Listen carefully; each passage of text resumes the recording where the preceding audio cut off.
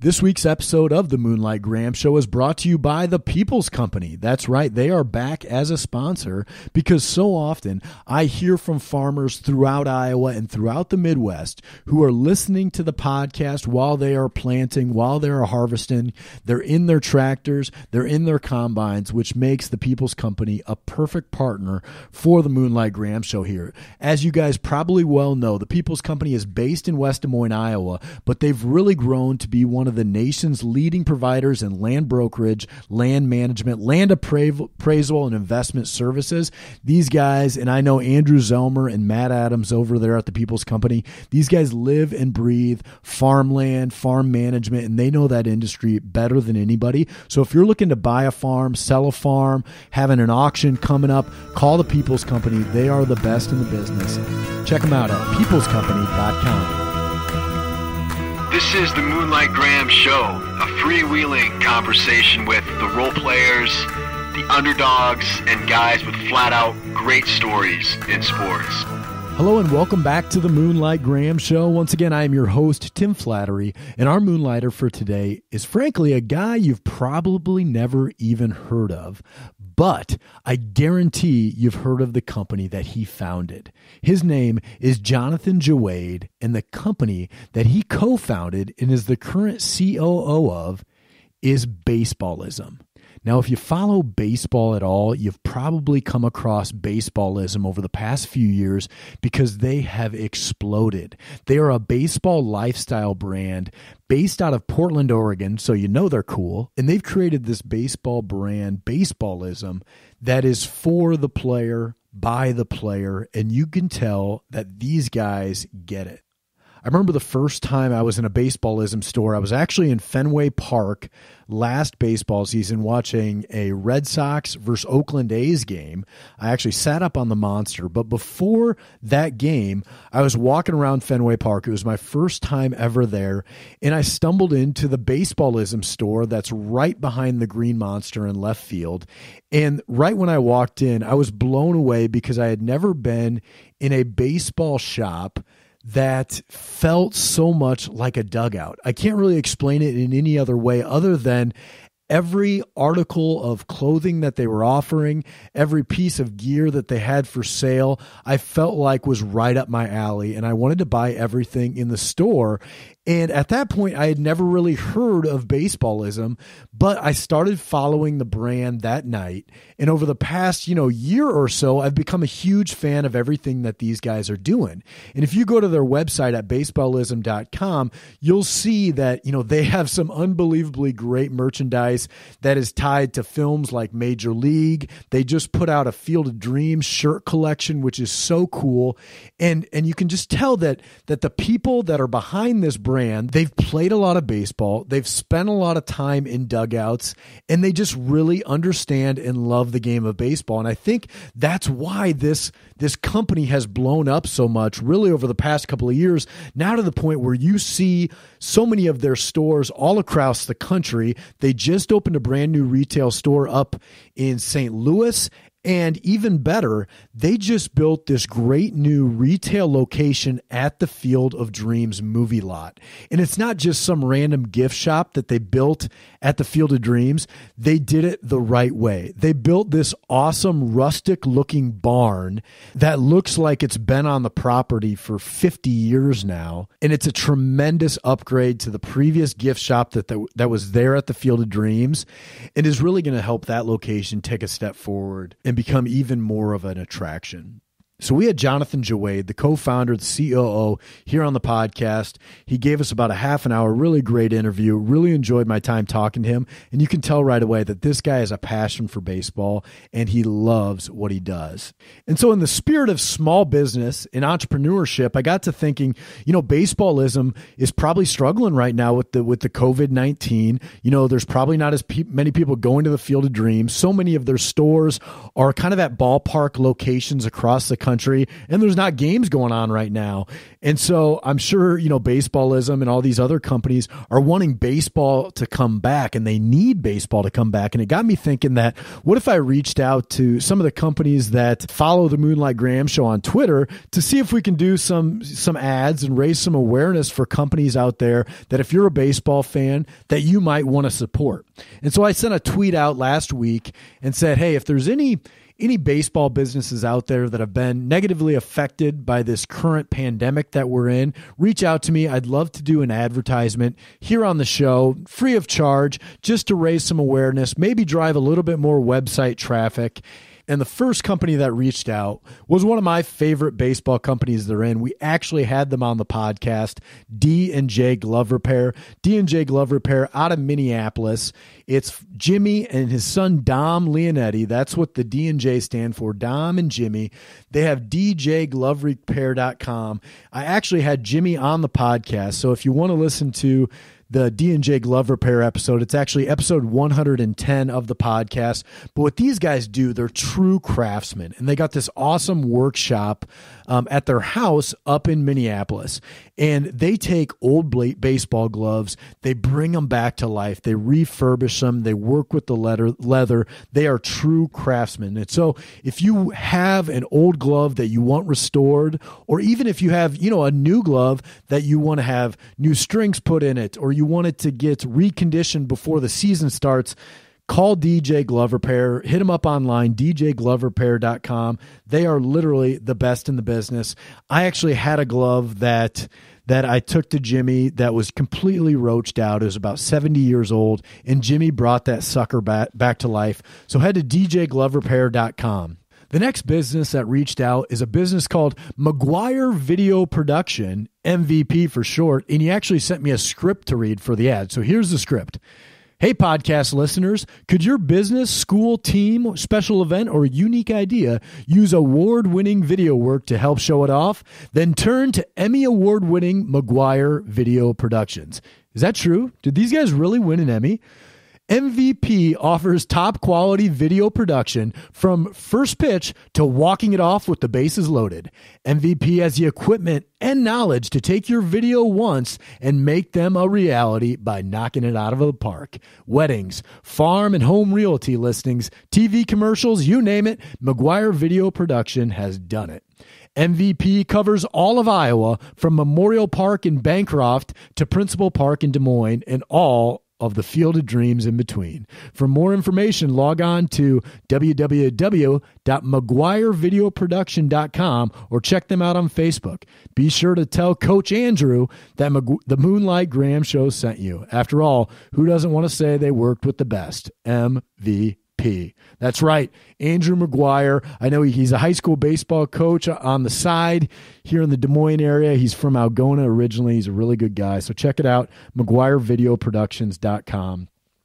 The next business that reached out was a company called Baseball Barbecue, and I'm really actually excited about this, and I have to show you what's on their website. So baseballbbq.com. Check these guys out. I'm going to read just a little bit of their About Me right now. So Baseball BBQ started one summer day when a broken grill fork and a cracked bat came together to make the perfect grilling tool. That moment gave rise to an idea and fused together two of our lifelong passions into one common goal: to share the love of the game and the grill. So you heard that right. These guys are taking grill tools, that you're flipping burgers or dogs on the grill, and they put a baseball bat handle on the end of it. So it's literally like the front of it's a spatula or a grill fork or something like that, and the end of it is the handle of a baseball bat. It's so cool. Check them out at baseballbbq.com. These guys are baseball guys, they're entrepreneurs, and they had this really great idea. And if you're, a classic dad out there or a baseball guy, you need these barbecue toolkits. It's a great idea. So check them out, baseballbbq.com. I love that one.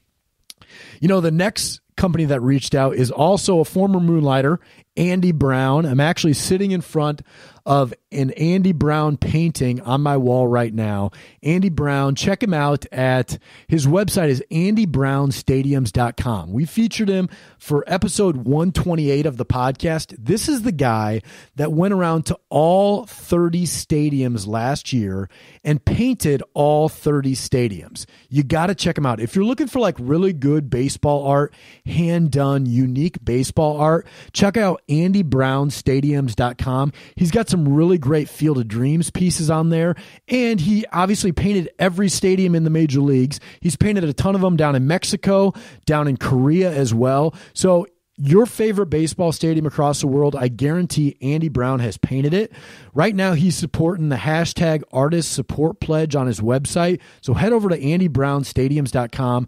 Check out all of his work. Buy something if you need to decorate some baseball room for yourself. Also, check out the hashtag Artist Support Pledge that he's doing right now on his website.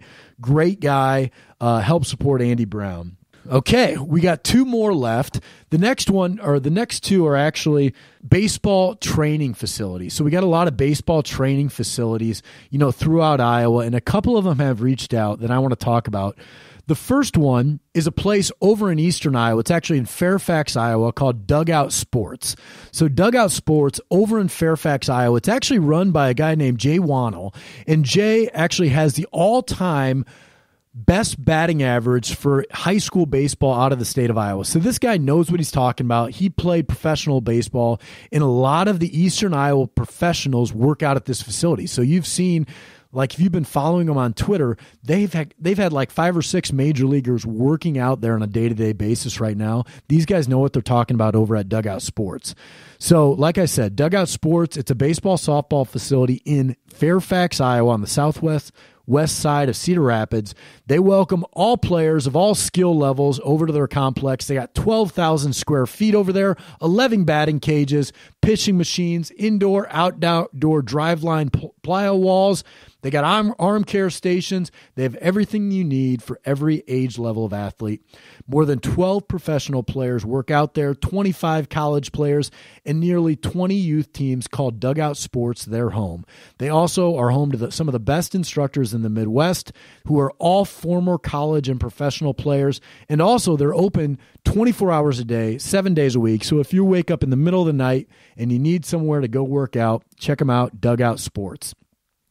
The last company that reached out is a company called Diamond Sports Academy over in Urbandale, Iowa. So if you're in the metro area, you're looking for a place to work out, check out Diamond Sports Academy.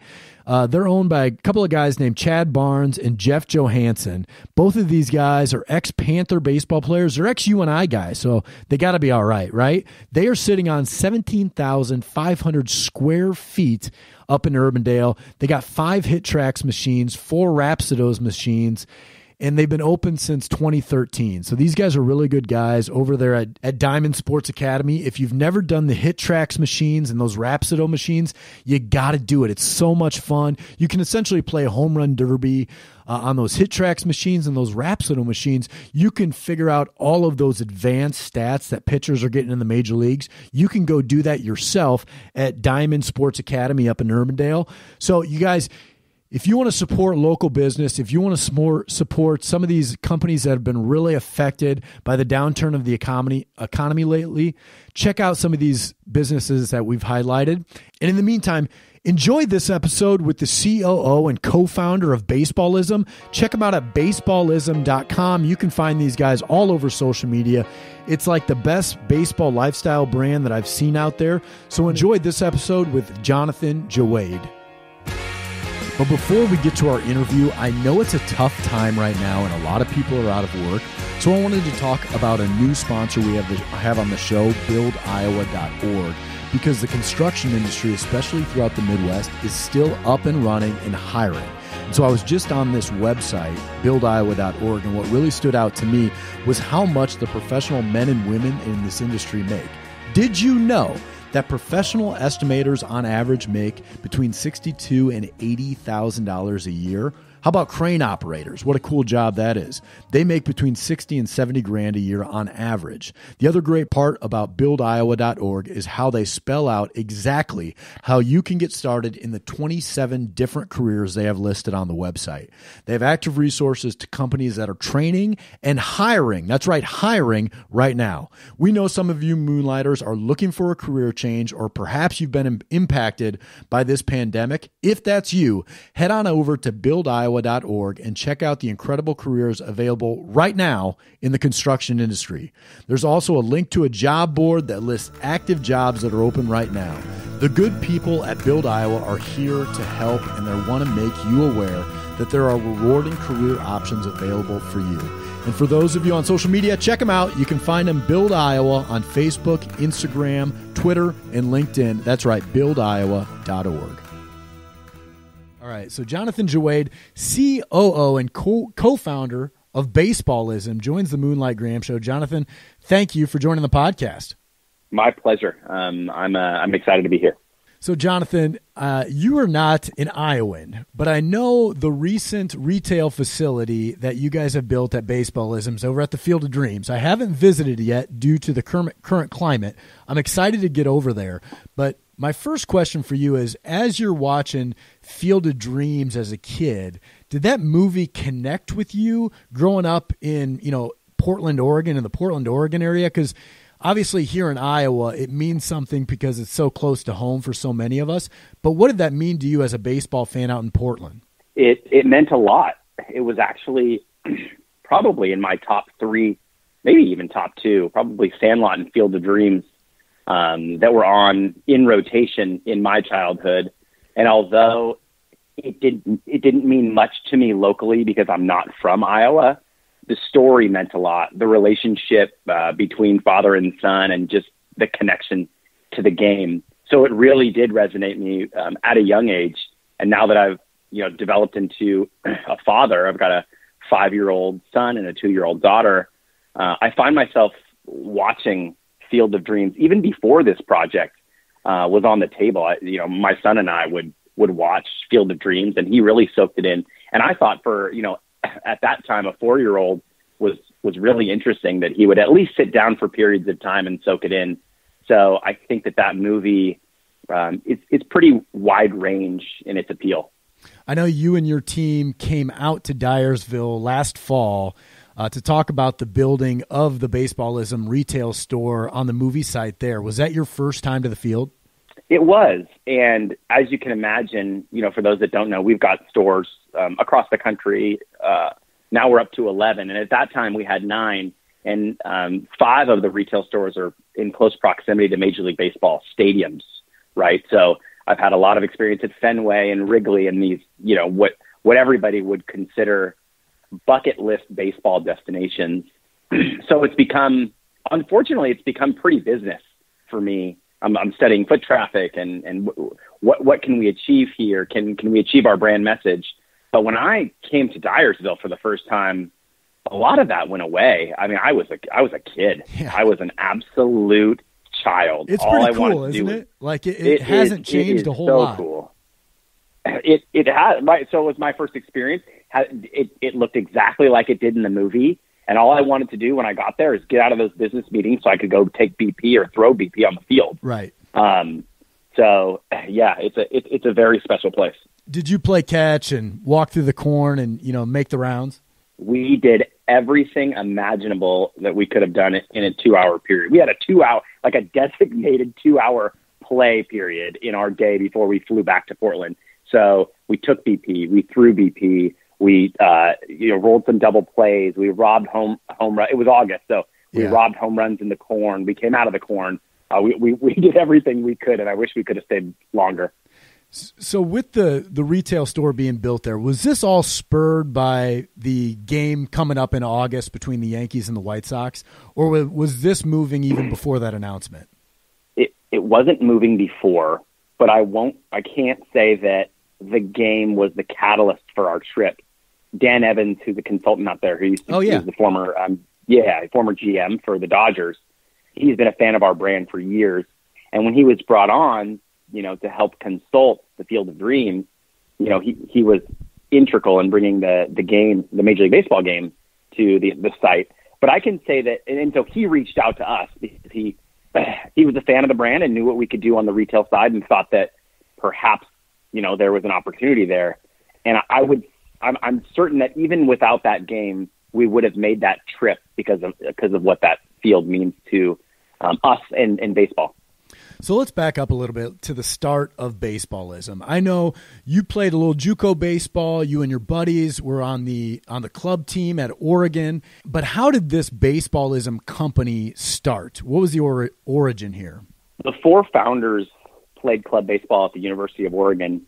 And that was right before they brought the team back, right? Because they brought the team back in 2009, maybe? Yeah, I think it was 2008 or 2009 they brought the team back, and okay. I graduated in 2007. So good and bad, the club team was the only team on campus, and it was great. We got a lot of fans.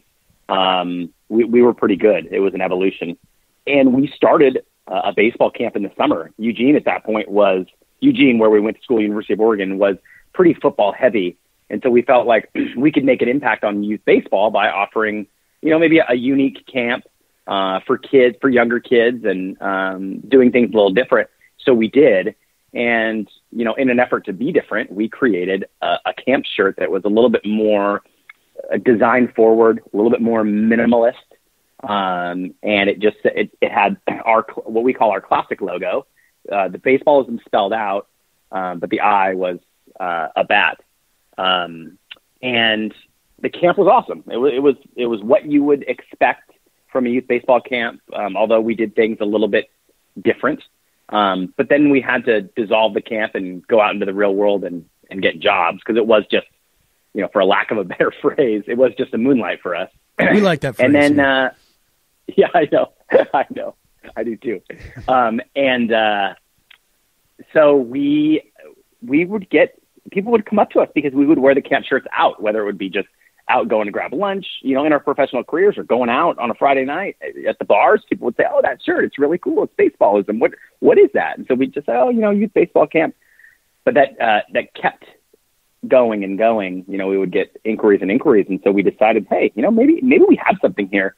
Let's make a small run of Baseballism shirts and see if we can sell them. And my business partner, Travis, was teaching baseball at a facility in Beaverton, Oregon.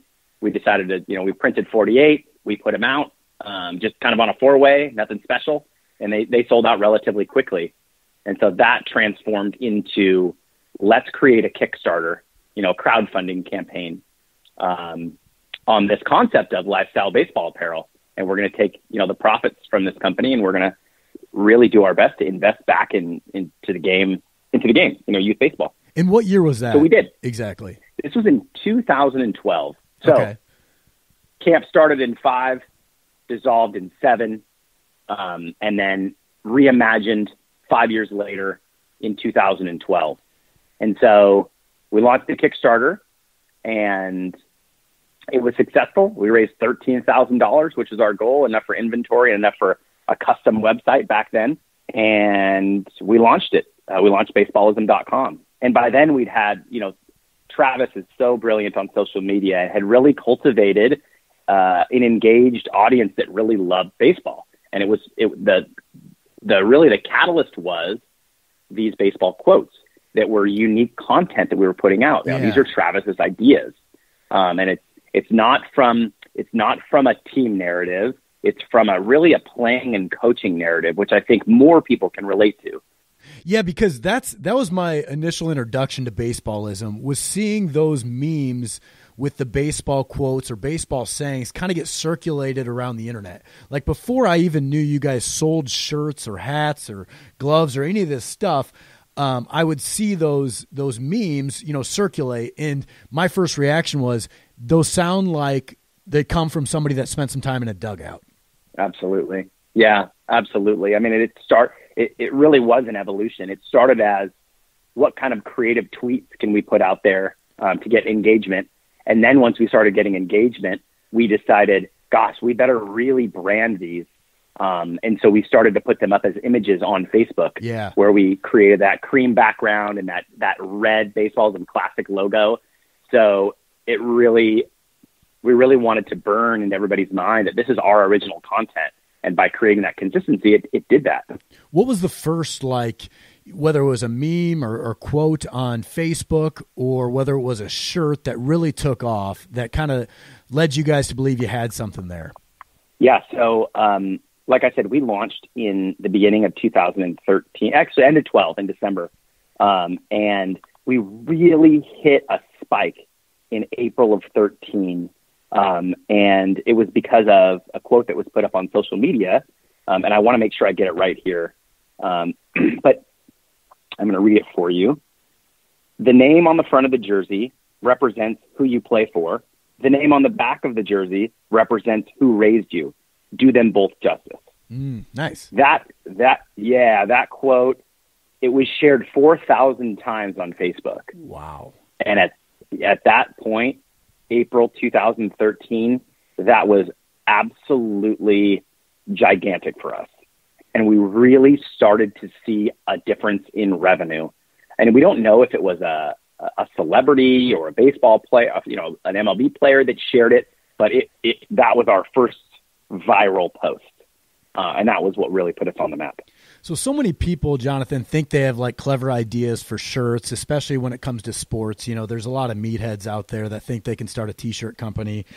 But what made your brand different and able to connect? Because, there's a million online retailers and all of these small little companies trying to make it and printing t-shirts. But you guys have really captured the essence and the authenticity of baseball. How are you able to do that? Our approach is pretty simple. We are brand first. So Baseballism is first. And our motto is, or what you would consider our mission statement is, show the world how great baseball can be. And every day we go to work and our approach is, how can we be as authentic as possible? Often you described what we see all the time, t-shirt brands that pop up. And anybody thinks that they can do it. You also get people that come to us and say, why don't you do other sports? You've created a recipe. Why don't you have basketballism or hockeyism? And the truth is that with our principles, we're not the right people for it. We live and breathe baseball, and our customer sees that. And so everything we put out is authentic.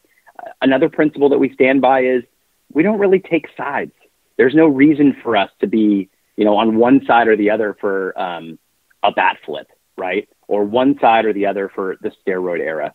We really want to really be wholesome in a family brand. And I think that approach has really separated us. And I will just add, we realized early on, we launched in 2013, and we realized by the end of 13 that we needed to have a retail store. And that would really authenticate us, because like you said, anybody can start a t-shirt brand. But once you start to go out there and lean forward and create meaningful retail experiences, that's what's going to separate you from the long tail of anybody else that can start a website. Yeah, I completely agree. I've been to your Boston store right outside of Fenway Stadium, and I was there last season.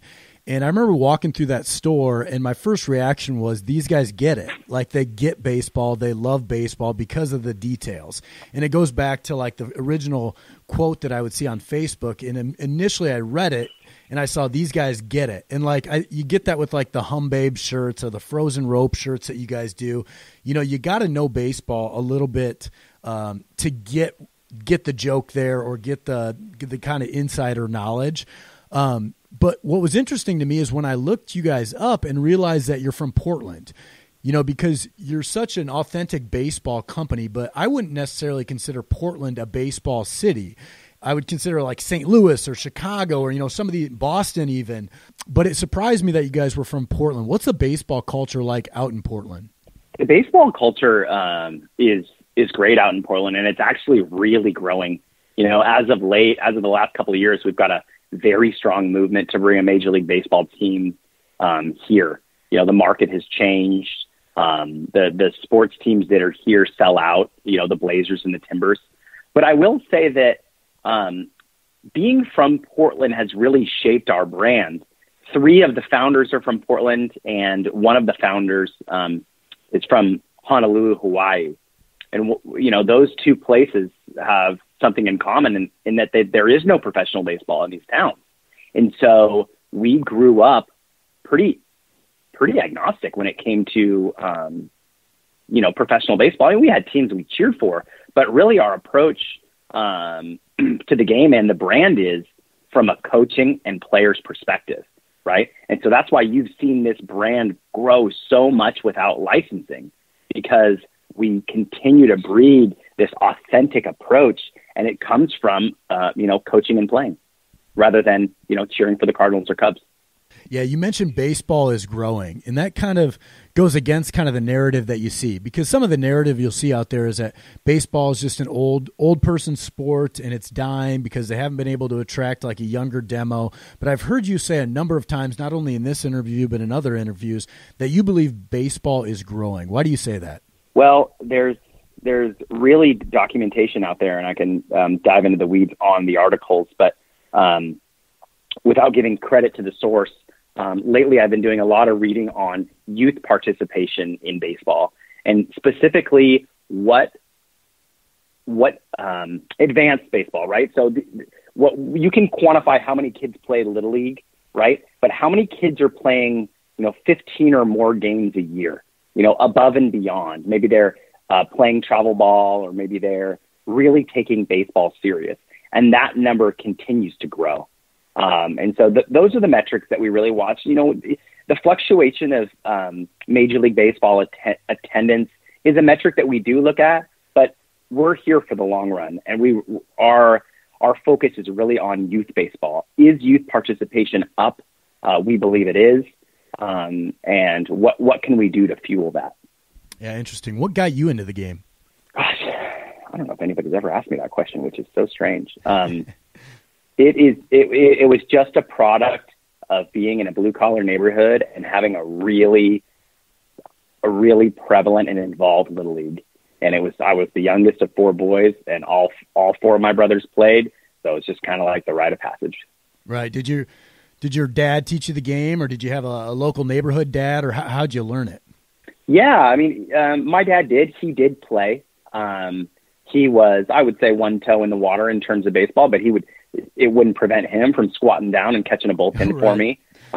We also had, a lot of parents in the neighborhood that coached, right? I mean, it was daddy ball, like it or hate it. That's what it was, but it really bonded our community. And I've got lifelong friends that I wouldn't have had in baseball. Jonathan, the way we end every episode of the Moonlight Graham Show is with the 5 big questions. And the first question I got for you is, who is your biggest role model in your life? This might seem kind of lame, but it's really evolved. I often look at leaders, whether, leaders that have gone before and not necessarily baseball, right? Whether it be John F. Kennedy or Abraham Lincoln. But I find myself lately, as I've really developed into a dad, as using my kids as kind of a mirror. Am I being a role model for them that's really going to be meaningful, and it's going to not only change their life, but change their behavior in a way that impacts everybody else. So as of the last few years, I've really been using my kids as a reflection to set a good role model, not only for them, but everybody around me. So I'm sure you've had plenty of cool interactions over the last, 8 years since this company has been going, meeting players, meeting famous baseball people. Have you ever been starstruck in any introduction that you've had? I was building out our Arizona store that's in Old Town Scottsdale in, I believe, 2016, and it was late. I believe that it was a day before pitchers and catchers were reporting. And I was, I had 2 workers there. We were still building out the store, and I ran across the street to what I believe is Grimaldi's Pizza. I might be getting it wrong. And it was taking forever. It's a pretty famous pizza place in Scottsdale. And they asked me to go around back to pick up my to-go order. And I went back there and I was waiting and I was, doing what everybody does. I was checking my email on my phone, and Clayton Kershaw, or what appeared to be Clayton Kershaw, stood in line right behind me. And I kind of turned around and looked at him. I was like, pretty sure that's Kershaw. And normally I'm not starstruck, but I was like, I've got to have a conversation with this guy. And I would say that was a moment that stopped me in my tracks. And it was pretty cool. He was just a normal guy getting pizza like me, although a little bit more talented on the diamond. So we're in such a weird time, and it's got to be tough on Baseballism right now, with baseball not being played right now in so many of your retail stores, tied to, local stadium areas and the Field of Dreams we already mentioned. Is this the biggest challenge that you guys have faced at Baseballism? Yes, and it's not close. I mean, it is a huge challenge. And I think it's making us a lot better. I think that if you were to do an exit survey of all business owners after we get through this pandemic, you'll see a true appreciation for efficiency.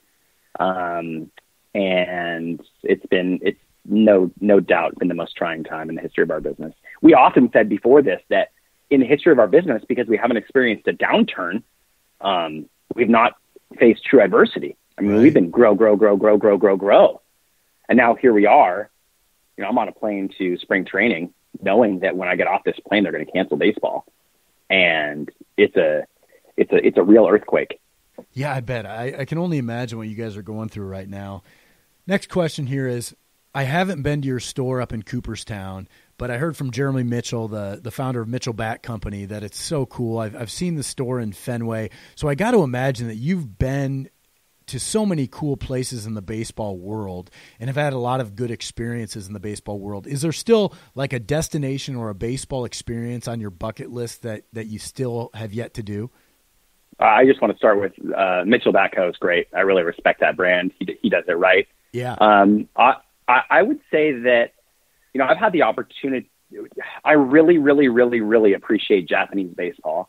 And it's because it's a mix of what I would consider an international soccer crowd coupled with the game that I really love. Yeah. It's a different game too.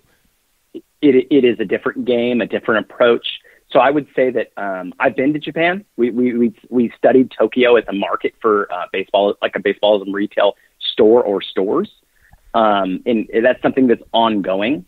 But as you can imagine, we put the brakes on. But I would say that, I've never been to a game. I've never been to a game in Japan. Unfortunately, when I went, it was in the off season. So that is still on my bucket list, whether it's Osaka Tigers or any of those teams. What's the best advice you've ever received? Always find a way to say yes. Ooh. I mean, it's so easy to say no, and whether it's with your partner or whether it's with your customers or whether it's with your employees, you can't always find a way to do it, but when you can find a way to say yes, it is an absolute game changer. I love that. It's like the Jim Carrey movie. So before I let you go, I know you love playing the game. And, we've talked about that. You played some JUCO ball. You played club ball at Oregon. When's the last time you put the spikes on and you went out there, either played a game, took BP, got on the field? So the spikes thing is really what'll make it go, a little ways back. After college, and I would say up until about 4 years ago, I played men's baseball. Yeah, nice. Maybe even 3. I think it's 3 years ago. And I miss it. I miss it tremendously. The only reason I'm not playing these days is because my travel schedule, pre-COVID-19 was pretty intense in the summer with having all these retail stores. Right. So it was hard for me to commit to a team when I'm never there. And I'm the kind of guy that if I'm going to commit, I want to be there for my teammates. So it's been about 3 years, but that's not to say you won't find me, in the backyard throwing BP to my son, or I'm still coaching when I can for his, coach pitch team. So I'm always trying to find ways to play. And if we do have an office game called Ping Dinger, it's at Play Ping Dinger on Instagram. We actually have 5,000 followers on our office game. Nice. But it is a mix of swinging a wood bat, an office chair for the strike zone, and pitching with a ping pong paddle and a ball. And we've had big leaguers come to the office and try to hit, and it is tough. I mean, it's a tough game. So check it out. So I find myself often still playing when I can, although sometimes it's a unique approach. Nice. Well, if you guys get to Iowa this summer, hopefully for the game in August, hopefully you have a little time. You and I, let's grab a catch and let's grab a beer. I'm in. I'm in on all of that, and let's hope that Major League game can still happen in August. Right. Well, Jonathan, thank you so much for coming on the Moonlight Graham Show. It's been really fun to hear the Baseballism story. My pleasure. Hey guys, thanks once again to listening to today's episode of the Moonlight Graham Show. And even though I do most of the interviews here on the podcast, there is a ton of work that happens behind the scenes that you guys don't see that make each episode possible. So I got to give a shout out to the Moonlight Graham Show team. First of all, Brian Sandvig, our producer. Brian does all of the post-production work, and in real life, he's not just a podcast producer, he's also a real estate agent. So if you're looking to buy or sell a home down in the Kansas or Missouri areas, give Brian Sandvig a call. Next guy on that list is Brendan Gargano. Brendan does all of our design and artwork here on the podcast. He's one of the most talented artists I've ever met, and I love all of his work. If you need any help on the design side with logos or anything like that, give Brendan Gargano a call. The next guy on that list is Andy Flattery, my older brother. Andy, of course, has done some of the interviews here on the podcast. He also is a certified financial planner. He owns a business called Simple Wealth Planning. If you need any help in that area, check Andy Flattery out. And then, of course, the trusty co-host Tom Griffin and my younger brother Neil Flattery. Those guys are just busy being husbands, being fathers, they're family men, but also they do a ton of work here on the show. So thanks again for listening. We really appreciate you guys subscribing and supporting the Moonlight Graham Show.